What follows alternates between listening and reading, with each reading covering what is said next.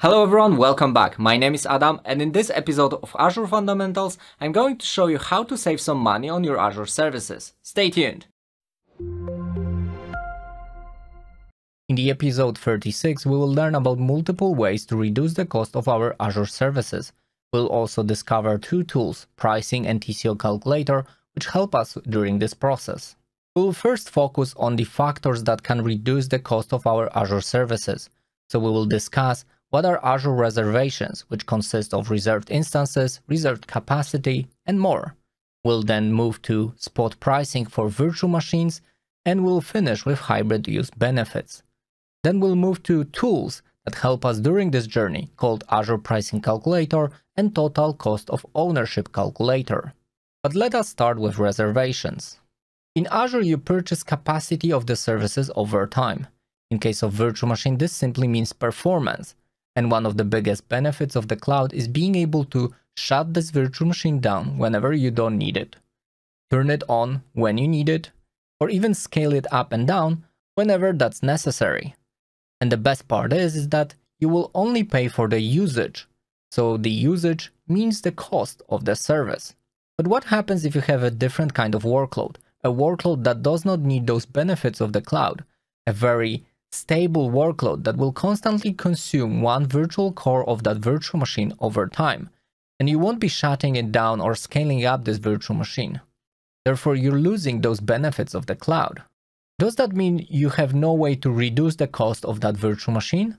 Well, there is a way, and it's by using Azure Reservations. And let me show you that using an example. Let's say we purchase a virtual machine with one virtual core, and this virtual machine price is $50 per month. If you buy that virtual machine and you will use it for 1 week, this will cost you $12. If you purchase that for 1 month, that's of course $50. If you will use that virtual machine constantly throughout the year, this will cost you $600. But if you know you will be using it for this long period of 1 year, what if you could reserve that virtual machine and get a discount for that? If you do it, and you reserve that capacity, if you will commit yourself to that one virtual core capacity of that virtual machine for an entire year, Microsoft will give you a discount. And when you do it, the cost of this virtual machine will suddenly drop to $360 a year. And by that, the cost of our virtual machine per month drops to $30. That means we're getting 40% discount. But reservations can also be made for a longer period of 3 years. In this case, you would pay $720 for 3 years of that virtual machine, making it only $20 per month or 60% discount of the total price. This is an amazing way to save a lot of money if you have a lot of stable workloads, especially in large environments which rely on certain services running all the time. There are 3 types of reservations that you can make in Azure. Reserved instances, meaning that you reserve the virtual machine performance, where you reserve the SKU, the compute power of your virtual machines. You can also reserve capacity for platform as a service offerings like Azure Storage, SQL databases, Databricks units, Cosmos DB reuse, etc., etc. And besides that, you can also make reservations for software plans. At this point in time, this means reserving the licensing costs for operating systems like Red Hat. Just remember that those reservations are made for 1 or 3 year periods. Next up, we have spot pricing for virtual machines. Imagine this box represents the data center capacity for virtual machines. When customers purchase virtual machines, certain part of that capacity is being used. But at the same time, Microsoft needs to be able to have a lot of unused capacity in order to meet growing demand and those auto-scaling features of the cloud, so they need to have a reserve of the capacity whenever customers need it. Wouldn't it be awesome if you could use that unused capacity at a discount? Well, you can, and this is exactly what spot virtual machines are. You can buy that unused capacity at a significant discount. If Microsoft will need that capacity back, they can take it at any time. And depending on the capacity that is left in the data center, you will get a different discount. So if there's a very little capacity that is being unused, the discount will be very low. Therefore, the price of the spot VM will increase. If there's a lot of unused capacity, the discount will be very high. Therefore, your cost of the virtual machine, the price, will be very low. So let me summarize how this works. You purchase a regular virtual machine in Azure, except it is a spot virtual machine, and you get a significant discount to the price of that virtual machine. But the trade-off here is that Microsoft can take away that capacity at any time without any notice. But additionally, depending on the unused capacity, the price will change. Therefore, you have additional feature which allows you to set the maximum price that you want to pay. And if the price of the virtual machine will go above this threshold, you can evict this virtual machine. And if it will grow but it will be below the threshold, you can still keep it. So the important question here is, why would we want to purchase a spot virtual machine? It is really awesome for those interruptible workloads. If you can create a service that will take advantage of those spot virtual machines, for example, for batch processing, maybe dev test environments, or large compute workloads, especially those non-critical tasks, you can save a lot of money on virtual machines. But it is important those are non-critical tasks, because Microsoft can take away those virtual machines at any time if there's a low capacity available. But that huge discount might be something that still will be good enough for you to take an interest in spot virtual machines. And the third way to reduce the cost of our Azure services is called hybrid use benefit. Imagine a scenario where in your on-premise data center, you have a virtual machine with one virtual core running Windows Server. Because this virtual machine is running Windows Server, that means you also purchased a license for a Windows Server for one core. When you migrate this workload to Azure, you will also create a virtual machine of the same size with one virtual core. And you will pay the price for the compute power with one virtual core assigned. But because this virtual machine is using Windows, you will also need to choose Windows virtual machine in Azure. Therefore, your price for the virtual machine will also include the cost of the license. When you go to any kind of calculator in Azure, you will very quickly notice that the price for Windows machines is always higher than when comparing those to a Linux machine. This is because a Linux like Ubuntu is free, whereas for Windows you need to pay for the Windows Server licenses. But in this scenario, you already have the license for your Windows Server, and then you're paying additionally the cost of the license in cloud. That doesn't make sense. And this is where hybrid use comes into play. You can use this license in the cloud by selecting hybrid benefit when you create your virtual machine. When you do it, it will remove the cost of the license associated with the virtual machine. Therefore, the cost of your virtual machine will be only associated with the compute power. If you combine the hybrid use benefit with Azure Reservations, you can significantly reduce the cost of your Azure environments. Hybrid benefits allows you to use existing licenses that you already purchased for Windows Server, Red Hat, SUSE, or SQL Server in Azure. For the first three, we're talking about the operating system costs on Azure virtual machines. But when it comes to SQL Server, you can significantly reduce the price of Azure SQL databases, Azure SQL Managed Instances, SQL Server on virtual machine, and even Data Factory running SQL Server integration services. It's definitely worth to check out what is your inventory of licenses that you already have. Maybe you can reduce the cost of your Azure environment already.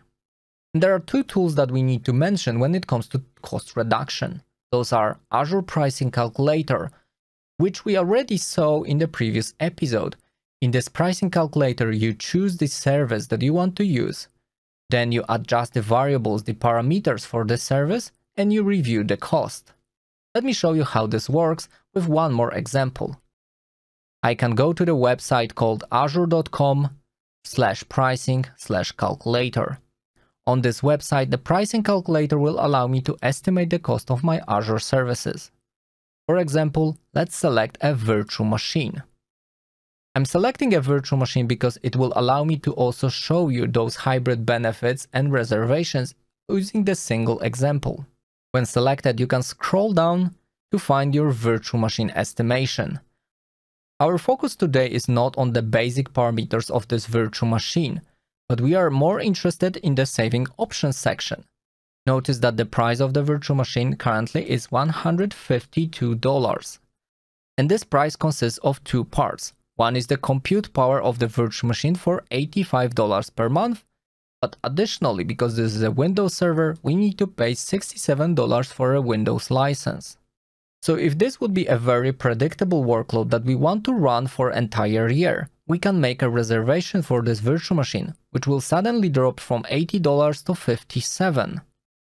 If we know this virtual machine would be running for 3 years, we can make 3 years reservation. Therefore, drop this even further to only $37 per month for the compute power. But if you also have Windows license already purchased in your company and you have software assurance, you can select Azure Hybrid Benefit, which will drop the price to $0 because you have the license, so you don't want to be charged second time in Azure. This will significantly reduce the price of your Azure services. And the second tool that we'll learn about today is called Total Cost of Ownership Calculator. This calculator is very interesting because it allows you to compare the cost of running certain workloads in your data center versus Azure. And the process is also very simple. First, you define your workloads that you have in your data center. Then you adjust some assumptions like the cost of labor, cost of the licenses. You adjust what kind of things you would want to leverage in Azure. And then you are presented with a report which shows you the comparison of running that particular workload in Azure versus your own data center. Let me show you how this works. On the pricing page on TCO/Calculator, you can find Total Cost of Ownership Calculator. And this process is, as I said, a 3-step process. First, we need to define our workloads. So in this section, we need to add how many servers do we have in our data center by selecting Add Server Workload. In here, we can give it a name, make some adjustment. For instance, whether this is a physical server or a virtual machine, what kind of operating system does it run, what kind of license does it have, and all the other parameters. Then you scroll down to the database section. Again, you can add what kind of databases are you running in your on-premise environments. You scroll even further, you can add some storage solutions, you can estimate networking that is going out of your data center, and then when you already defined all the workloads, you simply hit Next. In the second tab, we adjust our assumptions by selecting what kind of currency do we want to use for this report. Do we have the software assurance coverage for our Windows Server and SQL Server licenses? Do we want to use geo-redundant storages for Azure storage? Do we want to use B-series virtual machine, which are the cheapest virtual machines available? And a lot of different factors that make up for the cost of running data center. And then you click Next. And on the last page, we will be presented with a report. This report will show us how much money we can save when we move our workloads to Azure over a 5-year period. And of course, this depends on what kind of workloads we are running and what kind of assumptions did we make on our second page. I would save $83,000 over the course of 5 years. And this is because it assumes that I use all those cool benefits like hybrid benefits, Azure Reservations, B-series virtual machines, etc. etc. It is very important that you adjust those assumptions based on your current use case and what you have available in your company. And what kind of workloads you're running. That makes incredible difference in the final estimations. And then you can see the charts, and those charts will outline things that we typically don't think about. For example, what is the estimated networking cost of running on-premise data center? Or what is the IT labor cost? And pretty much that's what Azure Total Cost of Ownership delivers. So let me summarize this episode. We've learned about cost reduction methods using Azure Reservations, things like reserved instances, reserved capacity, software plans, etc. etc. This is where you can purchase Azure services and make a commitment for 1 or 3 years to get significant discounts. You can also use Azure spot pricing for your virtual machines, so use that unused capacity in the data center at a significant discount. Remember about this disadvantage that this capacity can be taken at any time, but it has its own very good use cases. Additionally, remember to take advantage of hybrid use benefits if you have some existing licenses. This will significantly reduce the cost of your Azure workloads. And when it comes to tools, two tools that we've learned in the last two episodes are Pricing Calculator, which allows you to estimate the cost of your Azure services before making the purchase, but also Total Cost of Ownership Calculator, which allows you to compare running workloads in your on-premises data centers versus running them in Azure. All the materials and reference topics can be found on my website on episode 36. Feel free to check them out. And that's it for today. If you like my work, support the channel by subscribing, liking, and commenting. And as always, see you in the next one.